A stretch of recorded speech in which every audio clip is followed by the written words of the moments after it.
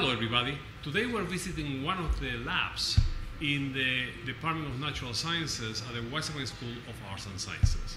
And we're going to interview both a student and a faculty that are doing really interesting research. My name is Sharice Frazier. I am currently a senior at Baruch College, and my major is in ad hoc in biology and chemistry.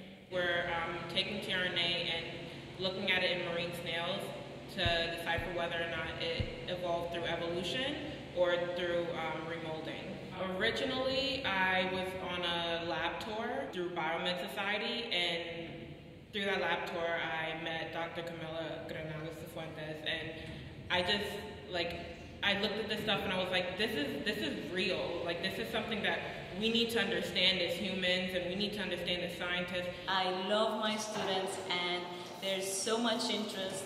There's so much enthusiasm. Undergraduates bring that energy and enthusiasm to the research that we do as scientists, and it's a good way to nurture as well that energy and show them that research is another possibility, that we can enhance our understanding of the world around us by having researchers, including them in what we do.